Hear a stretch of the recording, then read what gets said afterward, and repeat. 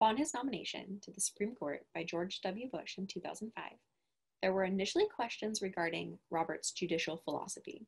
Despite being widely recognized as a typically between-the-lines judge, many predicted that Roberts would align himself with the conservative members of the Supreme Court and rule accordingly. The Senate Judiciary Committee approved Roberts' nomination by a 13-5 vote, a vote significant enough to indicate that Roberts had sufficient support from the Senate to be filibuster-proof. It is significant to mention that Roberts gained support from many leading Democratic senators. Roberts was ultimately confirmed by the Senate with a 78-22 vote. Over the course of his first 4 years on the Supreme Court, Roberts was integral in molding the freedoms of speech, press, and religion in the 21st century. Roberts' confirmation hearing before the Senate Judiciary Committee proved integral to aid the public in understanding his judicial philosophies, as well as his interpretation to the First Amendment and how he planned to frame his rulings. When Senator Specter asked Roberts if he believed that the right to privacy exists within the Constitution, Roberts cited the First Amendment, stating, "It's protected under the First Amendment, dealing with the prohibition on establishment of a religion and guaranteed free exercise, protects privacy in matters of conscience." His comment reflects a strict interpretation of the Constitution, in other words, a textual modality. Senator DeWine pressed Roberts on this strict textual modality by asking him if he believed that the First Amendment was flexible enough to exist in 2005 during the digital age, thus forcing Roberts to employ a different modality, as there is no textual modality for the internet in the Constitution. Roberts' response illustrated his willingness to employ alternative analysis when making decisions. But what I would like to do briefly is emphasize how the judicial branch is, how it must be, very different. I have great respect for our public officials. After all, they speak for the people, and that commands a certain degree of humility from those of us in the judicial branch who do not. We do not speak for the people, but we speak for the Constitution. Our role is very clear. We are to interpret the Constitution and laws of the United States and ensure that the political branches act within them. That job obviously requires independence from the political branches. The story of the Supreme Court would be very different without that sort of independence. Without independence, there is no Brown versus Board of Education. Without independence, there is no West Virginia versus Barnett, where the court held that the government could not compel school children to salute the flag. And without independence, there is no Steele seizure case, where the court held that President Truman was subject to the Constitution even in a time of war. Now, the court has, from time to time, erred and erred greatly. But when it has been because the court yielded to political pressure, as in the Korematsu case, shamefully upholding the internment during World War II of Japanese-American citizens. Those of us on the court know that the best way to do our job is to work together in a collegial way. Now, I'm not talking about mere civility, although that helps. I am instead talking about a shared commitment to a genuine exchange of ideas and views through each step of the decision process. We need to know at each step that we are in this together. There is a concrete expression of that collegiality in a tradition at the court that has prevailed for over a century. Before we go onto the bench to hear argument in a case, and before we go into the conference room to discuss a case, we pause for a moment and shake each other's hand.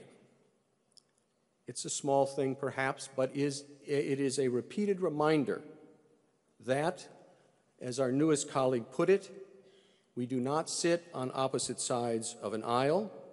We do not caucus in separate rooms. We do not serve one party or one interest. We serve one nation. And I want to assure all of you that we will continue to do that to the best of our abilities whether times are calm or contentious. Thanks very much. So as we saw in the video, Chief Justice Roberts does not stand on either the Republican side or the Democratic side. He stands on the side of the Constitution and stands for what is right for the people of this nation. From the 6 modalities that Dr. Bobbitt developed that encompass the Supreme Court's justice use for decision making, Chief Justice Roberts uses rhetorical frames because those appeal to him. And the 3 top ones that he uses are textual modality, prudential modality, and doctrinal modality. In the case of Federal Election Commission versus Wisconsin Right to Life, we see how Chief Justice Roberts used these modalities to provide rationale on a First Amendment case. So in 2002, the BCRA attempted to regulate issue ads during the federal elections.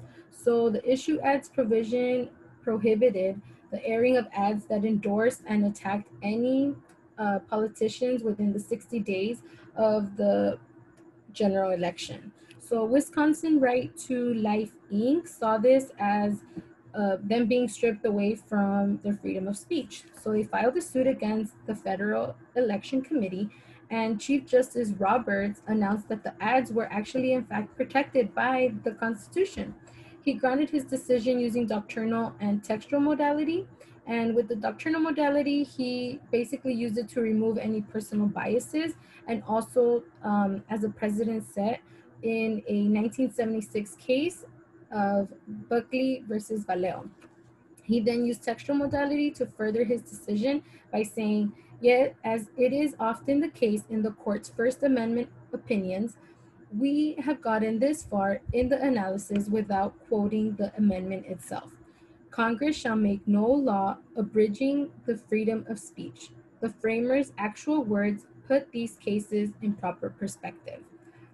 Hi, everybody. My name is Noemi Martinez. And if there was ever a situation that you needed to present yourself in court with Chief Justice John Roberts, these are going to be some of the tips and advice you must utilize so that the justice finds your argument compelling. To begin with, there needs to be a logical explanation as to wanting to use the First Amendment, meaning that there needs to be a clear and convincing explanation as to why the rights were taken away. Advocates need to be aware of when speaking before the Chief Justice. Some of the advice that is important is that the advocate should focus their argumentation on textual and doctrinal lines of reasoning. Advocates should use prudential logic to reinforce the argumentation. However, the 3 most common and most important modalities the Chief Justice utilizes the most are doctrinal, textual, and prudential. Doctrinal modality is when the Supreme Court says a precedent on what the interpretation means. In other words, what happened in the past gets applied to present cases. Textual is the literal definition of a word. For example, like the sky is blue. Prudential interpretation of a word. Prudential is the interpretation of a word that was used before.